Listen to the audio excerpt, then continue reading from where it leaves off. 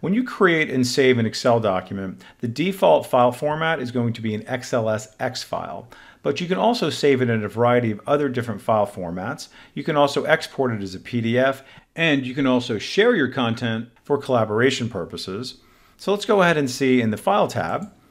When I click on Save As, you'll notice here that my default is automatically an XLSX file format. But if I click on the drop-down, you'll notice there's a number of different other file formats. And probably the second most common file format you'll want to save it as after an Excel file is going to be a CSV or a comma-separated value. Now, why would you want to do that? Well, you might be working with people who do not have Excel, but you still want them to be able to read it. Then you can save it as a CSV file. You also might be exporting this to an external web-based format, and it only reads it as a CSV.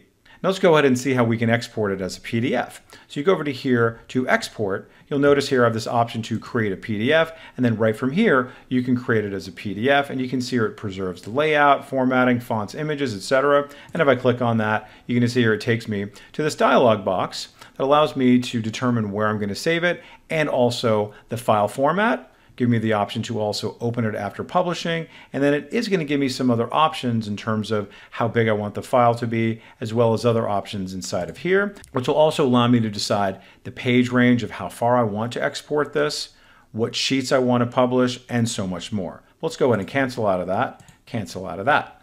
Now, what if you wanted to email this? Well, all you need to do is simply click on File, and you can see here's my option for share, and then I can go ahead and email it right from here, and then send it as an attachment. And also notice I have the ability to send it as a PDF. So not only do I have the option to send this as an Excel file and attachment, but I can also convert it as a PDF and send it as a PDF in an email. All right, let's go ahead and hit the back button. And lastly, what if I wanted to share this content and have people collaborate on the same document? So you see here in the upper right, I have the option to share. Now you can see here I have the share option. I also have copy link as an option here. Now, if I click on share, this is going to take me to this dialog box. Now the first thing you'll notice here is that it mentions my OneDrive. OneDrive is Microsoft's cloud-based service. Now, because this file is going to be saved in the cloud, I can then collaborate with people because it will then be shared in the cloud, and then when I share this document with other people, we'll all be looking at the same file at the same time. Now, this does have to be saved in the cloud in order for this to work. If it is saved only on your computer, you will not be able to collaborate. So just make sure that it is in fact saved in the cloud and not just on your computer. I'm going to go ahead and click away. And then also notice here when I click on share that my copy link option, which is going to be a link to the online OneDrive file, it's currently grayed out because it's not currently saved in the cloud. But once you do save it in the cloud, you'll be able to share and collaborate on the same file. So lots of options for saving, for exporting, for publishing, and collaborating.